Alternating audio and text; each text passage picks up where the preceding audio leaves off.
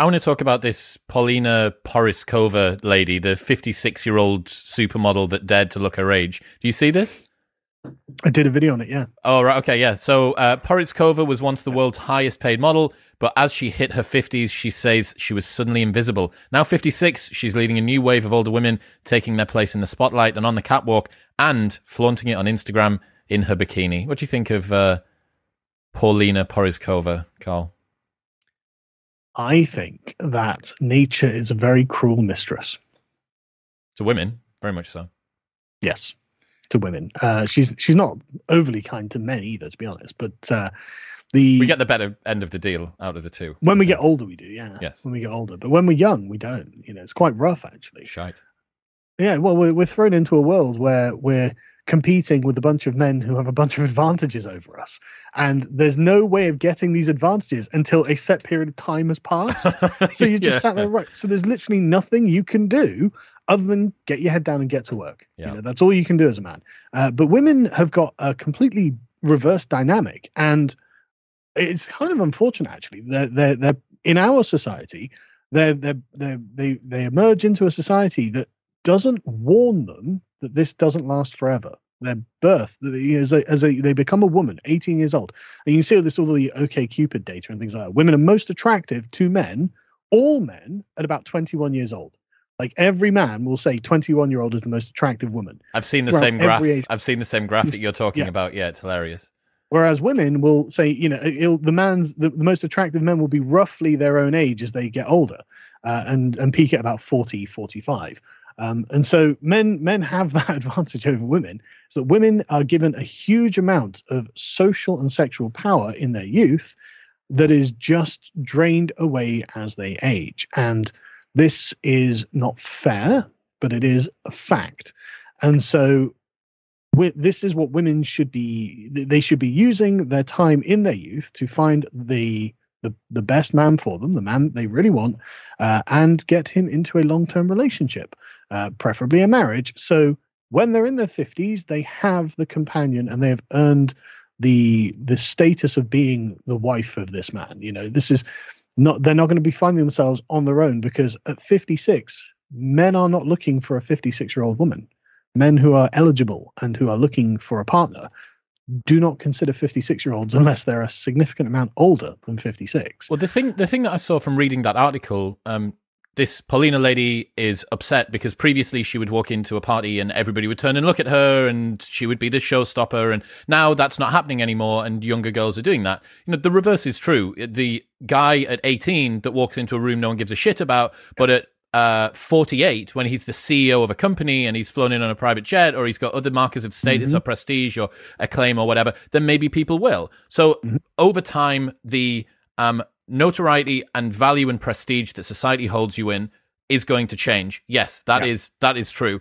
The issue, the main issue that I saw with this is that the model was presuming that the thing which gave her value when she was younger should still be the thing which gives her value when she's older. And that felt really tragic to me, because I can see how a girl who enters the world of modeling, who continues to be in that world, who is told that her looks are her primary contribution to the world. And this was a woman who I think had 2 or 3 children, and had a husband up until only a couple of years ago and then got separated.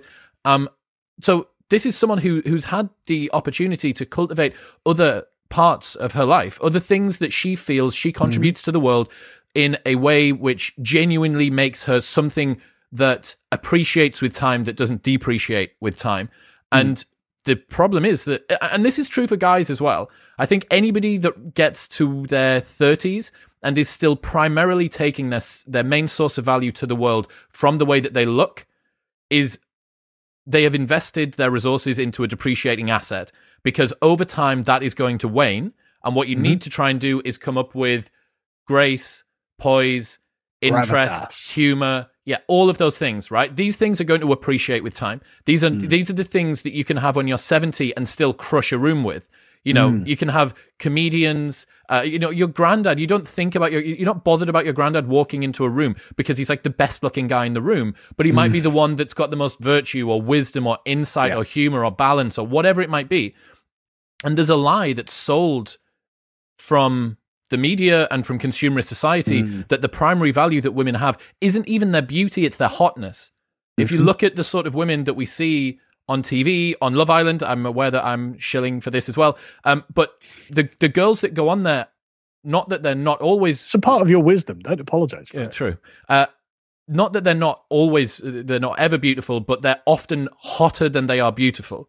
They're being signaled off a very, very immediate hotness as opposed to timeless beauty, which I think includes... Because, I mean, you could be beautiful in a very conservative dress, you know, but you can't be hot in a very conservative dress. You know, that's what you're saying, right? Yeah. But I think you're making a great point. And it's very rare for men to be able to leverage their attractiveness to any significant degree. Like, you know, that's a very, very small percentage of men who become, like, you know, famous actors or something in their 20s and then get, you know, any woman in the world. That's Chris Hemsworth, that's probably, or the Leo DiCaprios of the world. Yeah. It's probably not going to be you, right? So what you're probably about a 5 out of 10. Like, you know, like me. And, you know, most women are going to be about a 5 out of 10, but women are more attractive as they're young and grow less attractive as they get old, and men are less attractive as they're young and grow more attractive as they're old. And this is just the way that nature plays the game, exactly as you were describing it. And it is exactly as you say, like, society is not preparing women to learn that. I mean, I can't even imagine what it must have been like to be 21 years old and literally have the world at your feet. You know, and I think most men have no idea what that experience is going to be like, because I was nobody of any importance and nobody cared about, you know, me in any particular way, apart from my friends and family, of course. You know, no, I was not in any way impressive or important when I was 21 years old, unlike this model who was getting, you know, millions of dollars per contract and who was commanding the room and who was at the very top of society, you know. And so to just have that, you know, just slowly fade away until no one cares about me. It's like, well, yeah, but you've essentially were given a gift when you were young and you didn't, as you say, cultivate anything else. You thought, well, I've got this one thing, I don't need to do anything else. Whereas I've had to have this slow, laborious, and often depressing ascent to a position where people actually give a shit what I have to say, you know, and people actually care whether I'm, you know, I say this or that on the thing. And it's a very privileged place to be, but I've worked really hard for it, you know, and it's not something that can just be taken away by, you know, my growing older, unless I go totally senile, of course, but then I think I've got other problems at that point. You know, it's something that, and I can, it's this thing that I can continue to cultivate that will continue to get better, whereas she's out of options now. You know, she can't do that. And we don't prepare women for this inevitability. It is inevitable that you will get old, you'll become saggy, you'll get wrinkly, and you'll become infertile. And then men will not be interested in you. So if you base your success off the interest of the opposite sex, that's eventually going to stop. And you need to be prepared for that. And most through all of human history, every civilization knew this and accepted this as a part of the sort of teleology of being a woman. This is what's going to happen. So we had social roles for women to fall into, you know, to grow into after their beauty had faded somewhat. You know, you'd be married, you'd be a pillar of the community, you'd be involved in some sort of social club or, you know, a charity, you'd be doing something, and then you go to a mother and then to a grandmother. And so now you're, you know, as an older woman, you still have plenty of value to your children and your grandchildren. There are still people who care about you. And don't get me wrong, this other woman has children and will doubtless have grandchildren. So she at least still has that life path open. But a lot of women these days are not having children. But even the conversation that she brings up there, she doesn't say. She doesn't mention them, does she? Precisely. No, it's weird, isn't it? Because you'd think she'd take solace in the fact that she at least has a family who love her, you know. But she's trying to gain the attention of men like she did when she was in her 20s. It's like, well, that period of your life is over. You need to come to terms with that, because it's kind of embarrassing, Granny, that you're posting bikini shots on Instagram. Like, what are you doing? I don't want my grandmothers to be doing that. I want them to have a bit of dignity and self-respect and to grow into the role that nature has expected of you, you know, because you can't avoid it. You know, as she's found out to her chagrin. And you're going to be defeated by someone who is 30 years younger than you now. Which she complains about in the article. There's no getting around it. But she was more than happy to take the success of that when she was beating the 56-year-olds when she was 21. Yeah, I'm very, very sort of, not cautious, but it is sort of cautious of trying to be sympathetic to the situation that women have got themselves to that place, perhaps, and they didn't know. If she'd known when she was 21 that if I'd continue down this road when I'm 50, by the time that I'm 56, I'm going to be miserable, she probably would have done things differently. So partly you think, well, you're culpable to some extent, but also nobody warned you. And I think it is important to try and have these warnings out there for women.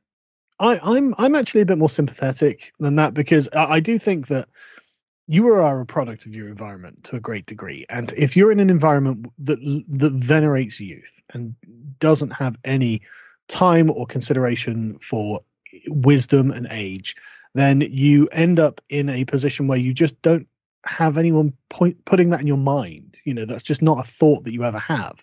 And there's no reason for you to have had it, and so it's kind of cruel, frankly, what I think our society does to women as they grow older. And you're getting now loads of millennial wine aunts who are getting into their 40s. And I do these segments on the podcast all the time, because whenever, in whatever Vogue or Bustle or whatever the women's magazine is, where it's, I'm 40 years old, I have 3 degrees, I earn $100,000 a year, I've got 2 cats, and I can't find a man. What's going on?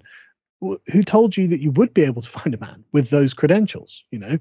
Why would you think in your 40s you'd start settling down and finding a husband and kids? It's not good for either gender. No, it's not good for men. Not at all.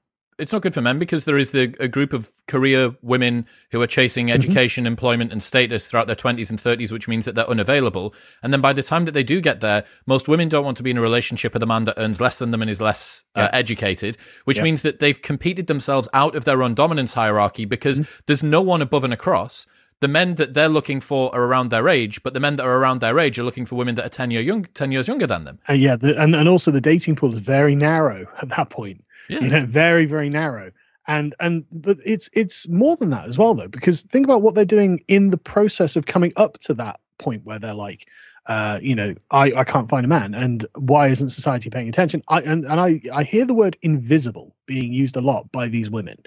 This is a constant, and multiple times she uses it in that article, and I've seen it in other places where it's like, I'm invisible, and it's like, yeah, you're like me. I'm invisible. Like, I just walk around and get on with my life. I don't have like women like looking at me, and you probably do, but I don't have women looking at me as I go past. This is what life is like. But the sort of like, not necessarily the model, obviously, because she's not competing in an arena where men would also be competing, but the 40-year-old wine aunt who's the deputy CEO of a company or something. Her working in the corporate world is her occupying a position that a man could have been occupying. And so she's knocking a man down on that sort of social scale. And so when you've got millions of women in the workplace, all like being girl bosses, well, you're generally elevating the status of men in society. And you think, okay, well, men deserve it. I don't care. I'm a feminist. It's like, sure. Yeah. But that's my point. You're elevating the level of men in society for your own personal gain, getting to the pinnacle and then being like, I'm lonely. Where are all the good men at? Yeah, I'm lonely. Where are all the good men? I can't find a man. It's like, yeah, well, you were selfish. You didn't consider what men need to be attractive to you, let alone for their own self-esteem and for their own vitality and prosperity.